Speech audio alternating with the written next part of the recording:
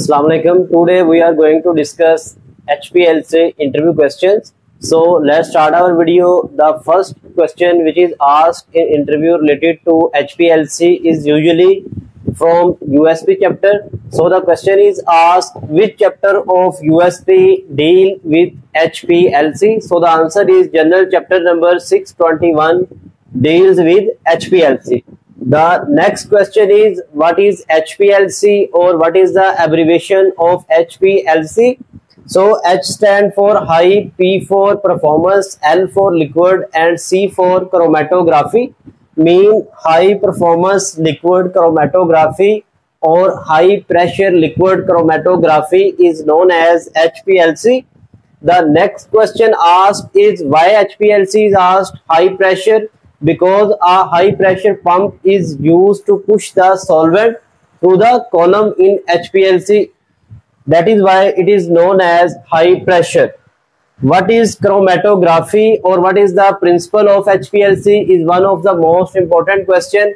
Basically, HPLC is a separation technique which works on the principle of chromatography. And what is chromatography? Chromatography is a separation technique where components of sample are distributed between two phases. One is known as mobile phase and other is known as stationary phase. The next commonly asked question is, what are the types of chromatography? So the types of chromatography are paper chromatography, thin layer chromatography, column chromatography, gas chromatography and liquid chromatography. Next question is, what is chromatogram? The plot or graph obtained after separation process is known as chromatogram.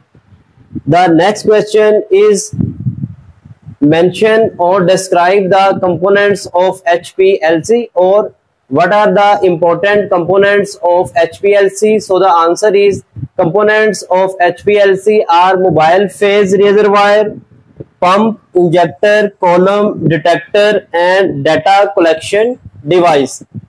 I am going to repeat this question. What are the components of HPLC? These are mobile phase reservoir, pump, injector, column, detector and data collection device. Next question is, what is stationary phase of HPLC? The stationary phase of HPLC is a tightly packed material where absorption takes place and it is known as stationary because it does not move. Next question is, what is mobile phase? Mobile phase, as the name indicates, is the phase which moves.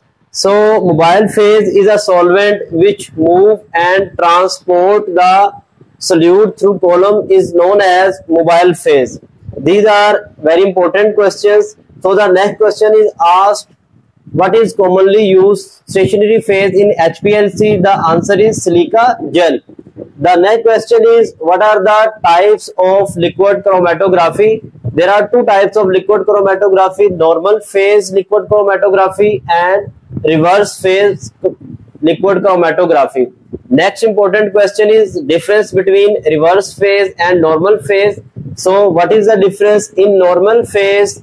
Basically, stationary phase is more polar than mobile phase and vice versa in reverse phase. In reverse phase, mobile phase is more polar than stationary phase. You have to only remember that in normal phase, stationary phase is more polar and in reverse phase, mobile phase is more polar. The next one is, what is the column of HPLC? Column of HPLC is basically a stainless steel structure which contain the stationary phase. Next question is, what is gradient elusion? Gradient elusion is basically a type where composition of mobile phase remain continuously changing during the separation process.